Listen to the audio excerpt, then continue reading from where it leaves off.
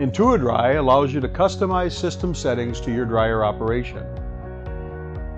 From the overview screen, we go to Systems, and then we choose Load. Our setting here is the on delay, which is how long we delay starting the fill conveyor once the dryer calls for more grain. This is to reduce the frequency of how often the fill turns on and off to extend component life. The manual control start and stop window is displayed with each system. This allows starting and stopping the system independently. Let's go back to Systems. From the System screen, we can access the fan screen. This screen tells us the status of the fans, that the air pressure is confirmed, and provides a manual control window to start and stop the fan independently. We can return to Systems. The burner screen is accessed through the Systems as well. This screen shows whether the burner is on or off, and what the plenum temp and the AMC temp sensors are reading. During operation, a status tree of all the inputs and outputs are displayed. We can return to the System screen. The unload screen is accessed through Systems also.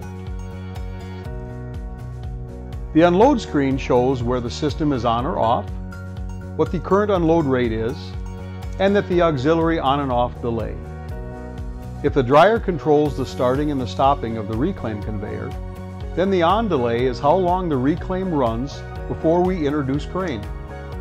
And the off delay is how long the reclaim runs after we stop the unload, so the reclaim cleans out before we shut down the reclaim conveyor. We can return to Systems. On the moisture control screen, the dark gray boxes are for information only and are not adjustable. The dry moisture target setting is actually adjusted on the left-hand side of the status screen. Maximum drying temp sets a not to exceed plenum temperature. The unload rate limit sets a not to exceed unload rate to avoid overfilling a slower reclaim conveyor. The quality control setting allows for a range between 1 and 10 for a ratio of desired capacity versus desired quality. From this screen, you can also adjust the index out of range count. We also see the operation of the piston sampler, and we have access to the logarithm details. This is a screen where we see the moisture profile and the drying index averages. Control drying index can be set from this location as well. You can clear the moisture profile screen, and you can view the segment history. We can return to the System screen. The bin screen is accessed through the System screens also. We record information on 9 different grain bins. The dark blue indicates the active bin. By touching one of the bins, we can set it as active, and we can also edit the bin. We can set total bushels held, current bushel fill,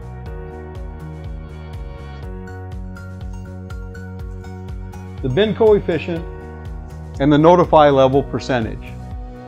Just press confirm to lock in these settings. All bins have individual notification levels. On the right-hand side of the screen, we can enable the bin tracking. After enabling, the system will monitor active bins. If the active bin reaches the shutdown percentage, to avoid overfilling the bin, the dryer will go into shutdown.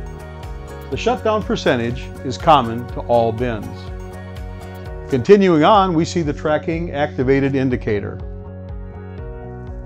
The Enable Bin Drying will activate the full heat moving target function. And the expected bin drying indicates how much moisture will be removed from the bin in the cooling process.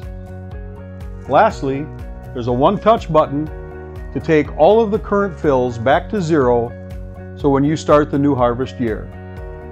We can return to the System screen. The Safety screen shows all safety circuits in series. Green indicates the safety circuit is satisfied. Red indicates a fault. Because they are in series, all these after the fault will turn red. So the first red indicator shows where the fault occurred. We can go back to Systems. Drying modes allows us to operate as a manual batch dryer or enable automatic moisture control temperature-based drying, AMC-T. This screen allows you to adjust those settings. Let's return to the settings.